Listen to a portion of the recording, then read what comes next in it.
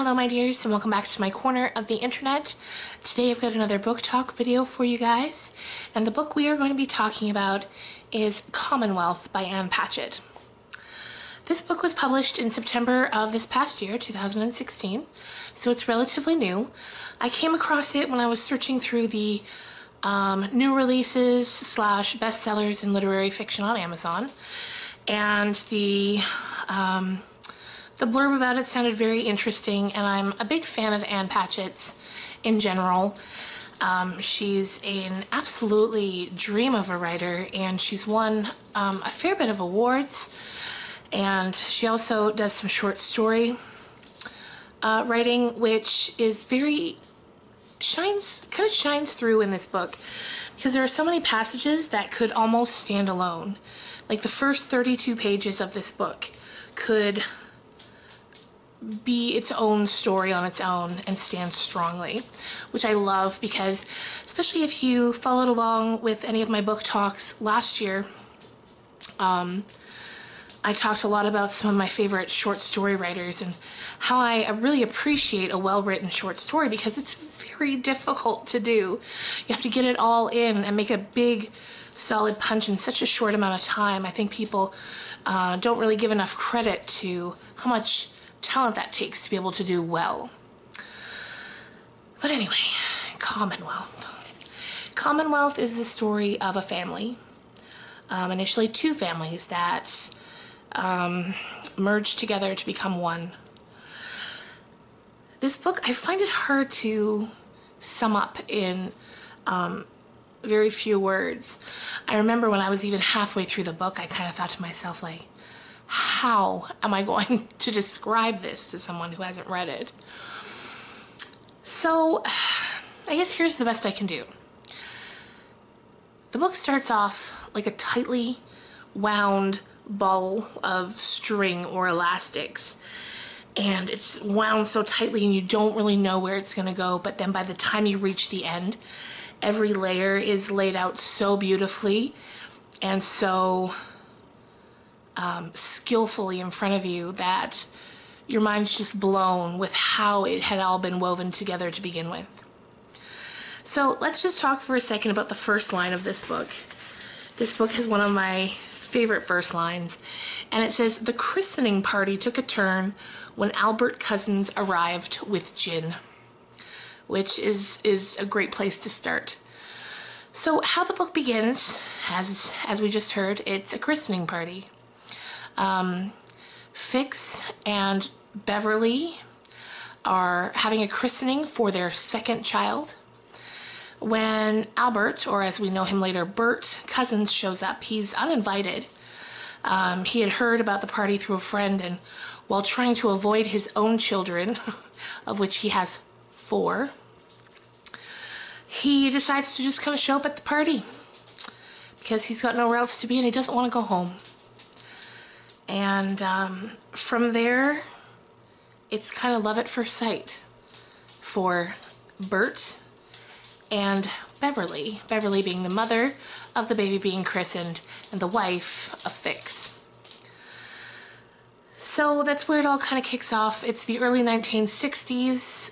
Bert and Beverly just kind of fall in love, and then their families have to intertwine because there are 6 children involved. What happens next is a telling of the story of these families over 5 decades. So it takes us from the 60s up into present day.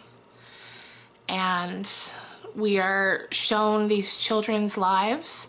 So before I get too ahead of myself, not only does it span 5 decades, but it goes in and out of whose perspective we're hearing the story from, focusing mainly on the children, who grow from small children to middle-aged men and women. And it's really quite left me speechless. I loved it. All of the characters are so well written. It's amazing. And it's hard to get too much into it without giving too much away. So we've got the christening party, Bert and Beverly falling in love, Then we kind of fast forward, and the baby from the christening, Franny, she's now a young woman, and she's working in a bar, and she meets a author that she has been just kind of taken with her whole, reading career. She's loved him. She can't believe he's there. And they begin a relationship.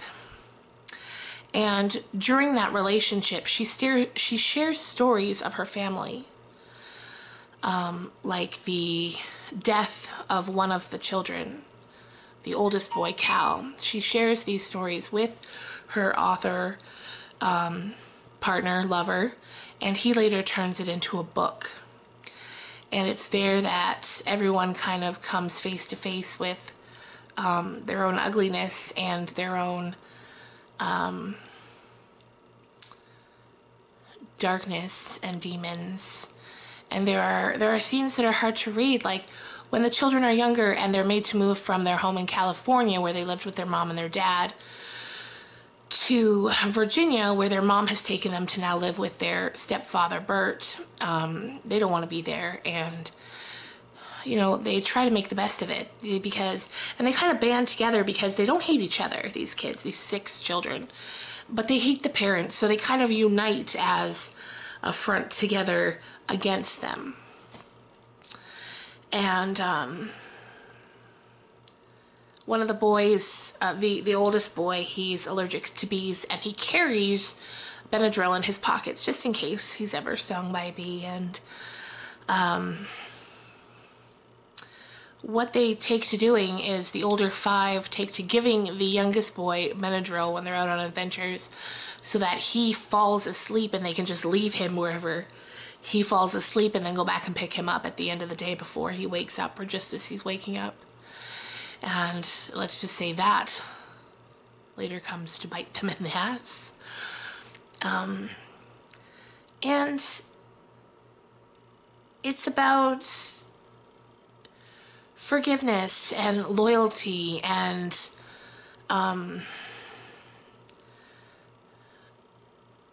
how we can move past things if we allow ourselves to. And it's about mortality, and it's about letting go and being okay.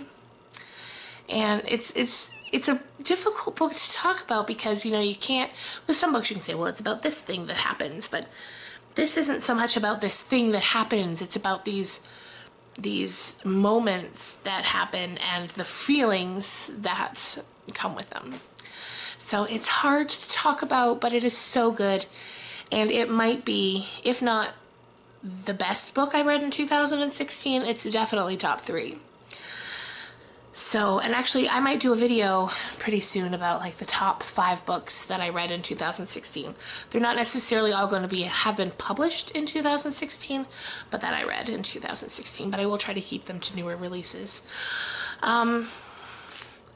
So yeah, if you like books that are about families and that bond that keeps us tethered together no matter how hard and difficult and painful it is sometimes,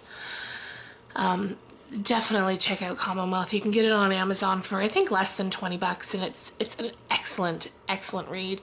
If you've read it, I'd love to know your thoughts on it.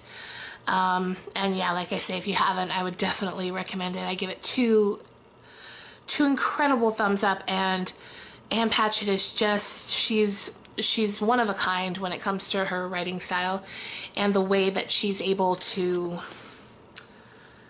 just weave stories together so intricately that, like I said, halfway through I was like, I don't even know how I'm going to describe this book, and I still don't entirely know, but I got a little closer, I think.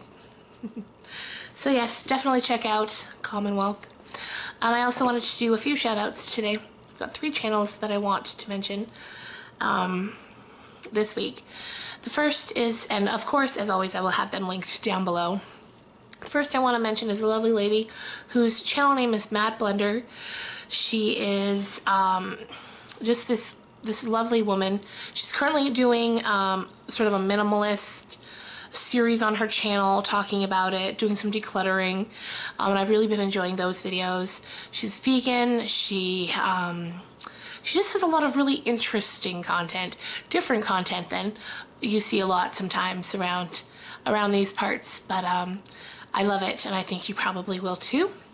The second channel I want to talk about is Kitty Cat Loves Makeup.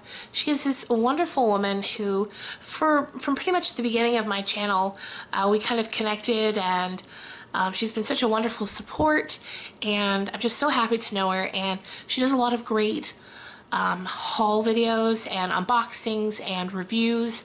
So if you love beauty, definitely check out her channel. She's just a delight to watch. There's this glow about her. She always seems so happy, and she's just lovely. So please go check her out. And finally, another amazing woman, which I know I must sound like a broken record, but of course if I'm suggesting their channels to you, I think they're all wonderful. And that is Elizabeth's Life and Style. She again has been around for so long on my channel. Just such a friendly, wonderful woman. She does a lot of vlogs on her channel, which I absolutely love. There's some reviews and hauls and stuff here and there. And she's just, again, she's so, there's such an air about her, such a positive, welcoming, friendly air about her.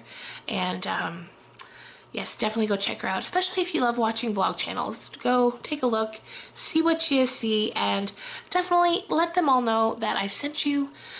And yeah, that's it for tonight, you guys.